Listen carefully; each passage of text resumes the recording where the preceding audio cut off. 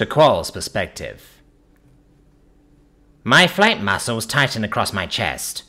All of my feathers stand on end, and my heart rate increases enormously as I look at the ship that's class came to be known as Death Incarnate during the war. I can only imagine how those aboard the space station must feel looking at it, though those without a service record probably don't fully grasp just how lethal what they're looking at truly is.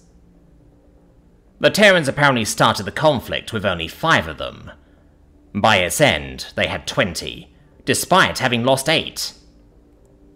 They were controversial since, thinking themselves alone in the galaxy, it was hard to justify the enormous outlay of cost on a weapon that would only ever be used against other Terrans. Their very existence was seen as antagonistic to peace, an implied threat of force against any who might seek independence from the UTC. Those who pointed out that they may, one day, encounter advanced life in the stars and it may not be friendly to them, were brushed off as making flimsy excuses.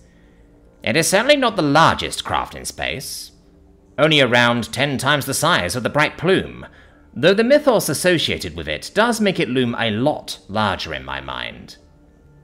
What it is, however, is the most heavily armed and armored class of ship that has likely ever flown. Unless, lost in deep time, there was some other Deathworld empire who created its equal, no single craft ever constructed has rivaled the Terran Dreadnought. Its sleek hull is reinforced with durasteel, and plated with panels of a heat-resistant armor which would, plausibly, allow it to submerge itself several kilometers deep into the plasma of an O-type star, without the crew inside succumbing to either the heat or the pressure. Every one of its sides is lined with a forest of railgun emplacements, each able to shoot various kinds of ammunition at up to 95% the speed of light. They cause it to somewhat resemble a shocked Quillion, their spines all erect. There's one feature, however, that sets this model apart from any that saw service during the war. Its fighter hangar blast doors are fully open, with distant Terrans visible moving around inside. It has an atmospheric containment field activated. There certainly wouldn't be space for us to dock the entire ship inside, and for various reasons, transferring the prisoners through the space station is out of the question.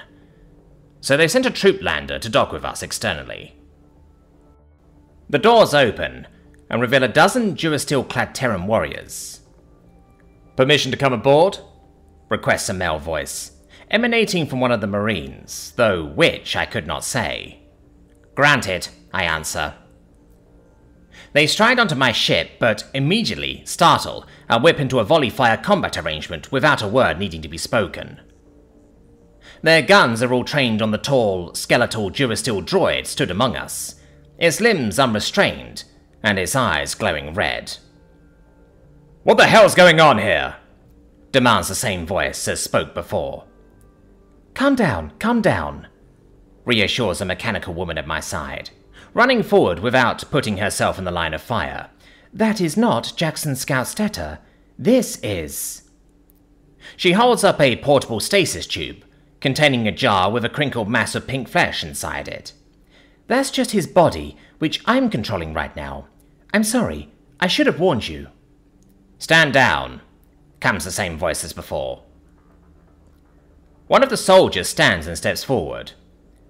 "You're just trying to keep us on our toes, aren't you?" he says, removing his helmet to look down into Twilla's elastomer face. His expression is a mixture of amusement and exasperation. "No, sir, a genuine oversight. I just thought walking the body here would save your people some of the effort of getting it aboard," responds Twilla, apologetically.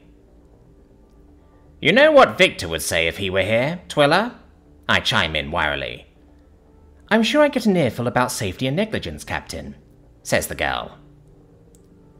The warrior turns his attention to me. "Captain T'Qual, 27th daughter of High Spire Peak?" he asks, extending his hand. "The very same," I answer, extending my wing claw to his manipulator in a Terran greeting. "And you are?"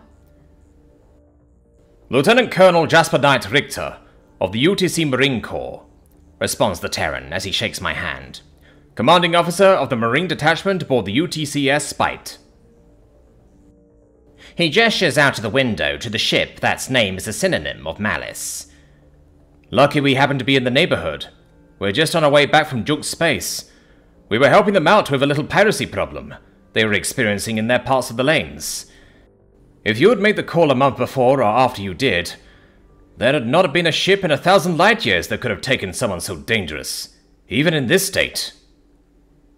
He gestures between the docile body and the brain that was pulled from it. "I don't suppose you would be able to walk it aboard our lander, would you?" he asks. Twila shakes her head. "I'm afraid not, Lieutenant Colonel. Your cybersecurity is too formidable. My control doesn't extend inside.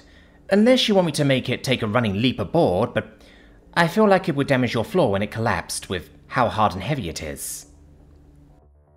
He shrugs. "Can't be helped. Corporal Alton, Gunnery Sergeant Fight, get a mule for this. Private Hargrave, please take,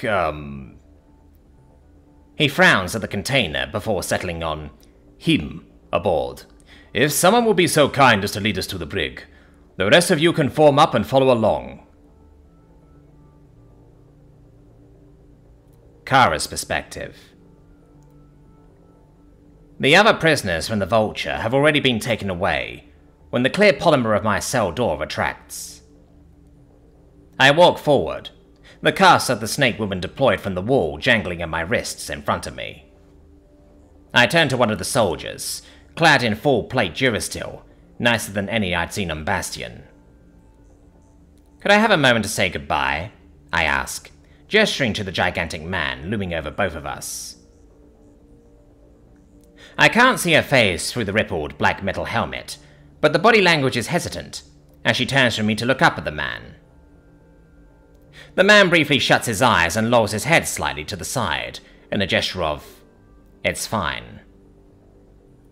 She walks off, leaving me alone with the giant man who, genetically at least, is my son. Still not used to that. I'm sure she hasn't gone far, ready to rush back if she hears any sign of a struggle.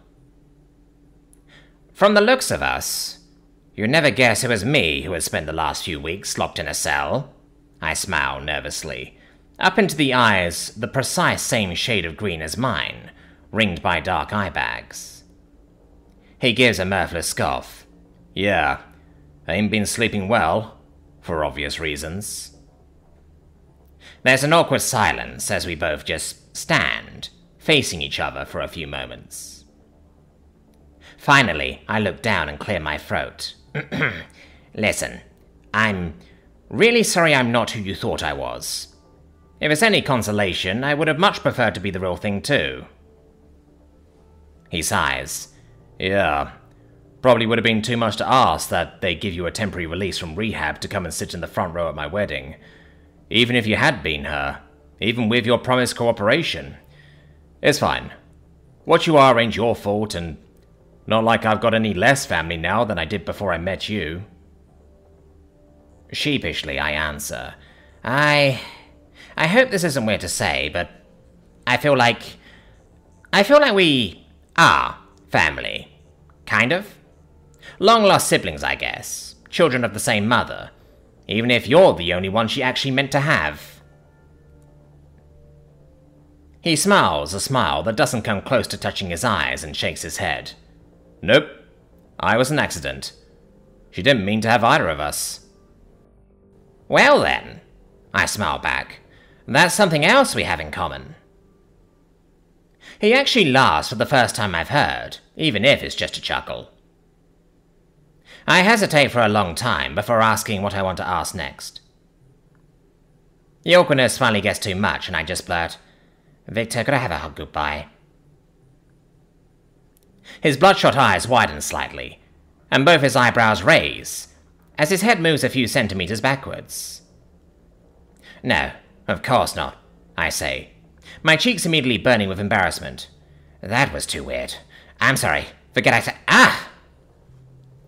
A pair of thick, solid arms fly around my shoulders, and my face impacts a muscular chest as the giant man pulls me into a bear hug.